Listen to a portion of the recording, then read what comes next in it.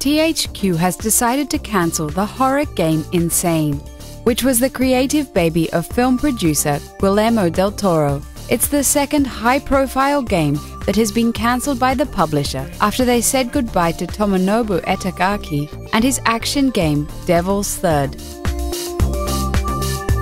There's still good news though. THQ finally made some profit.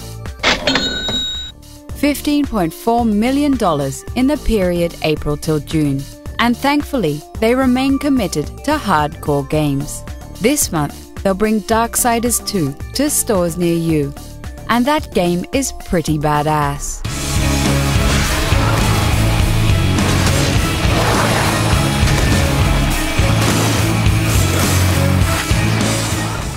Next year, they will publish, for example, the awesome strategy game Company of Heroes 2 and the post-apocalyptic shooter Metro Last Light.